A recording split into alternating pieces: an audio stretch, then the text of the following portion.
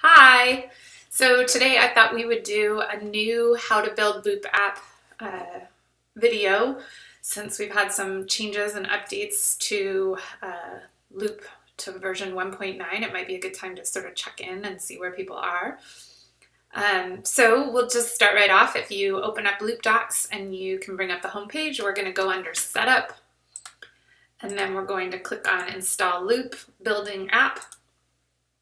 So let's go ahead and we'll look at the first step is basically verifying your Mac OS. We need to have at least version 10.13.4, so we have 10.13.6 on my computer. We're good to go. If you needed an update, you could click here for software update and it would open up your app store, take you to your updates link, and your update would be sitting right there for you with a little install button to do. So we're good with the OS. I think it's also a good idea at this point to check your iOS, see if your phone has any updates due. If your phone has updates due, you should install those. That might take some time. The next step we're going to do is install Homebrew. We're going to simply copy this long highlighted command line. We're going to go to our Applications folder. We're going to scroll all the way down to Utilities folder. And within that Utilities folder is an app called Terminal. We're going to double click and open that. We're going to paste in that big long line. And this is a script that's going to install something called Homebrew. We're going to press return to continue. It's going to ask us for our password. This is your computer password. It won't show the keystrokes as you type it, so don't keep thinking it's messed up. It just doesn't show the keystrokes. So I'm going to type mine in right now. You can see it doesn't show. Press return. It's installing the objects. It won't take long. This is a pretty quick process. But basically it's installing some packages and things that help us in the background with building Loop. So we wait. Won't take long. It will give a successful message when it's done. There it is. It says installation successful. Once you see all of this, you can go ahead and close out Terminal app. We're done with it. You can close it, quit Terminal. And we'll scroll on down to the next part, which is set up your developer account. Now, hopefully you actually did this ahead of time because confirming your Apple account, your Apple developer account can sometimes take up to 24 hours, I think. So if you try and do this right now, you might have to wait a little bit until it's confirmed. If so, just pause this video, come back to it tomorrow. But basically, to get your Apple developer account, you're going to go to developer.apple.com. You're going to click there. You can click on account, and that would take you to your login if you already had a developer account, for example. But if you don't have a developer account and you want to sign up for one, you're going to scroll all the way down to the bottom. And there's this developer program link. Click on that. And you're going to click on the enroll form and follow the instructions. It's really straightforward. You're going to enroll as an individual, not a business. You're going to give them your credit card information. It costs currently, as the time of this video, $99 a year. And then eventually, within about 24 hours or so, you'll get an email confirmation that you're enrolled and you'll be good to go. So, enroll button right there, good to go. So once you get your developer account all set up, your paid account, you can move on to the next steps. You want to install Xcode, and basically you're going to go to your App Store again. You're going to search for something called Xcode. And it'll bring it up here. You're going to want to click on Xcode, and for yours, it'll say install. Since I already have it on my computer, it says open, but you'll click there, it'll say install. This is a big download. This download will take quite a while depending on your internet speed, and the installation takes a while. So this is actually one of the longer parts of the whole build process is downloading Xcode. Once you download it, we're going to open it up, and when you open it, it may say that it's installing command line tools, and that might take a little bit. You're going to wait that part of it out too. But once all of that's done, you're going to answer anything about keychain access that you see during the build process or installation process. You're going to want to say always allow and enter your computer password. So not your Apple ID, but your computer password. So that's all kind of a whirlwind, but once you get your computer updated, Homebrew installed, developer account signed up for, we're pretty much really close to building. We're going to open up Xcode, which now that we have it installed, is going to be in our applications folder. Under Xcode, we're going to open it up.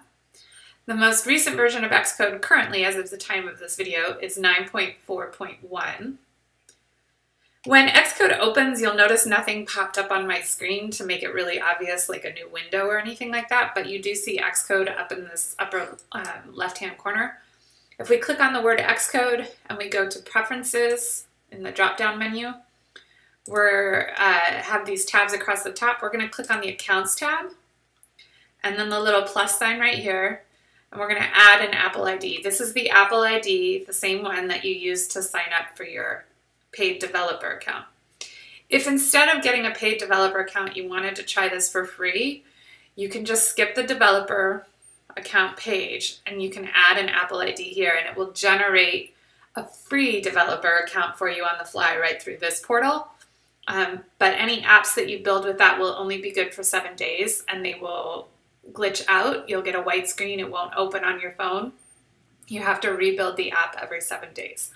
So if you just kind of want to test out Loop and see how it works, you can go ahead and try a free account for 7 days. You'll be able to play with Loop. But if you do want to decide to keep Loop around for more than 7 days of having to rebuild it every time, then you're going to want to get a paid developer account. The paid developer accounts at current time are $99 a year. So that's it. Okay, so we're going to add our account. I'm going to enter in the Apple ID that's associated with my developer account. It's going to ask me for my password. This is my Apple ID password.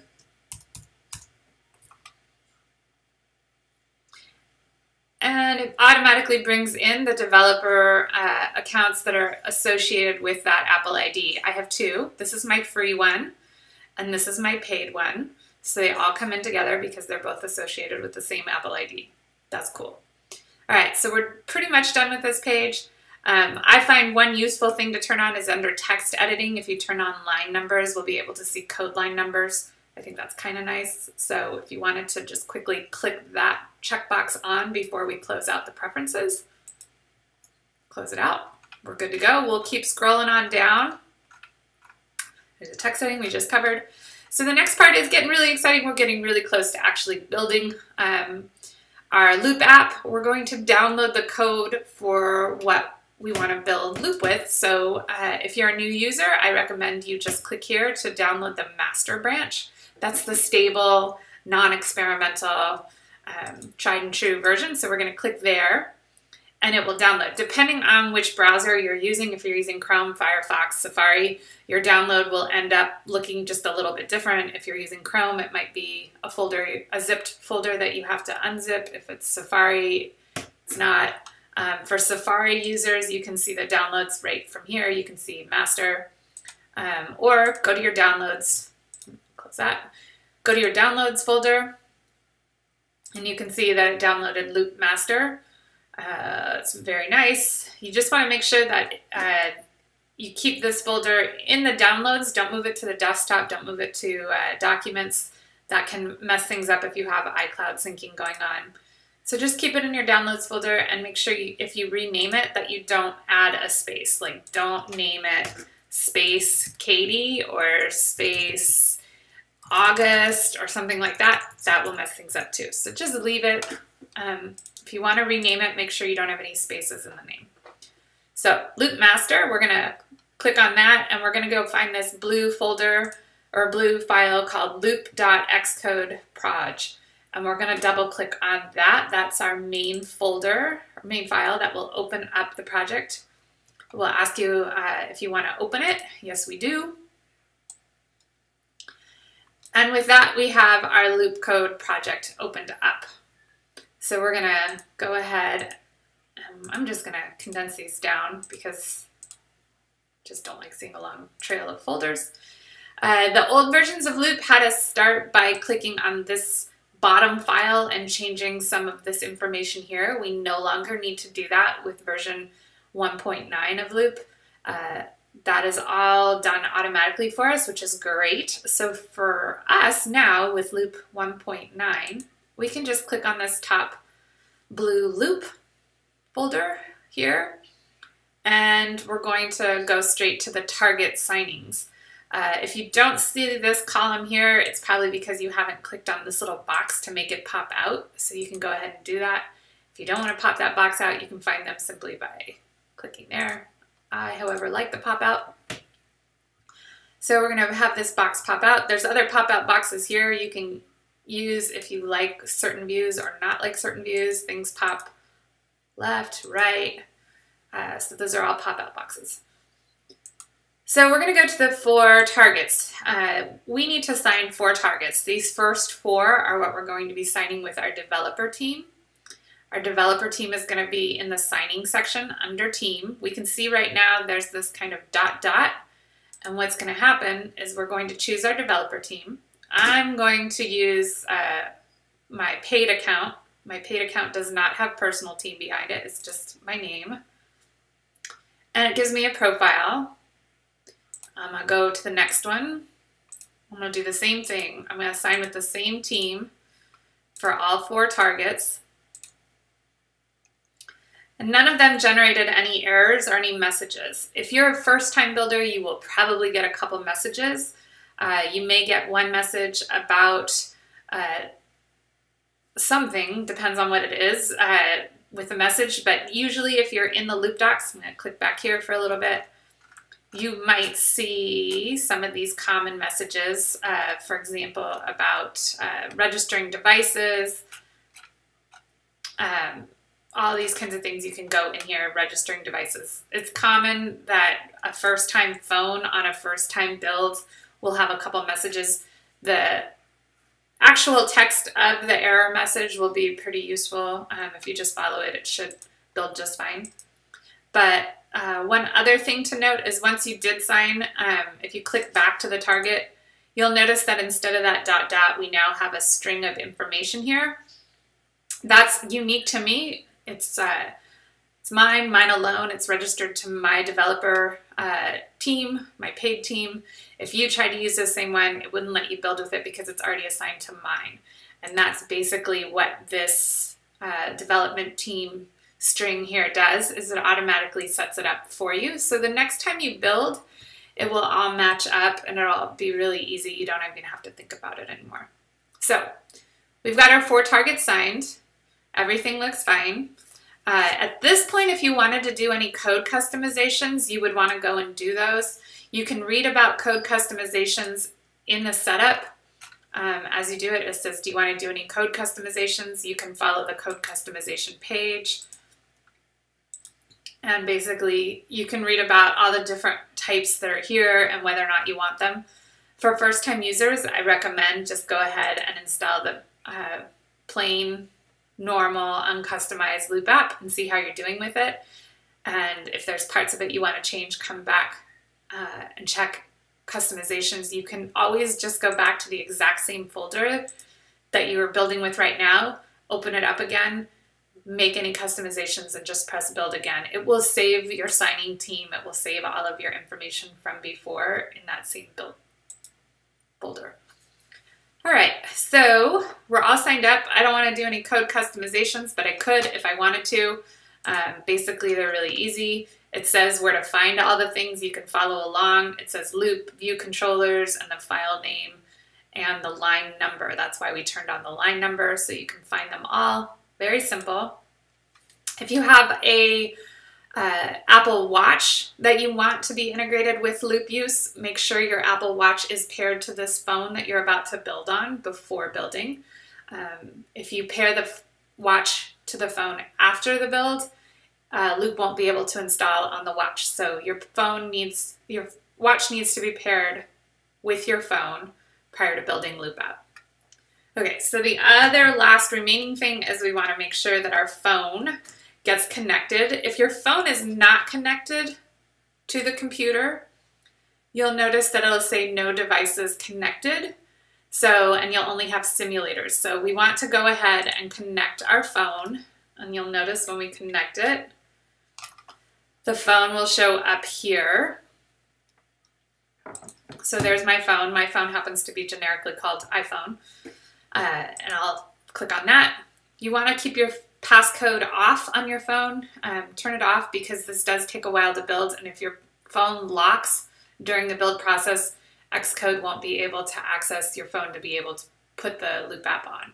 So go ahead and take your passcodes off your phone right now, get it all plugged in, and we're ready to go. And so what we do now is we push play or build, and it's going to start building. In old days, this used to go by really super fast, but the new version of Loop does not cache the cartridge and stuff the same way that it used to. So it's actually going to be a longer setup. Don't be surprised. This running 2 of 2 custom shell scripts, this step in particular will take you quite a while. It can be anywhere between 15 minutes and 45 minutes, depending on the speed of your computer, your internet, what's going on. So just be patient, wait it out. If there is a problem, it will tell you and it will error out. If you don't get an error message, just let it keep going. Be patient, maybe go get a cup of coffee. I'm going to pause this video here and I'll come back when my running 2 of 2 script is over so we can catch up with it then. All right, see ya. All right, so it looks like our 2 of 2 just finished. It's finishing off the installation, and when it's done, we're going to get a message at the bottom of the screen that says build succeeded. And it won't take very long. And then my phone will have loop app installed on. I'm going to hold up my phone so we can all see when it's done. Basically, just a tiny bit. There it is, build succeeded. Now shortly after, it says running loop on phone. And very soon this screen is going to turn boom with the very first prompts for what I want to do with my loop app with regards to health app access. The first thing that pops up is, would you like to allow notifications? I'm going to say allow. And then the next thing it has is the health app prompts, which are probably white and blurry and you can't read, but we'll get into that a little bit with the loop app setup in a subsequent video.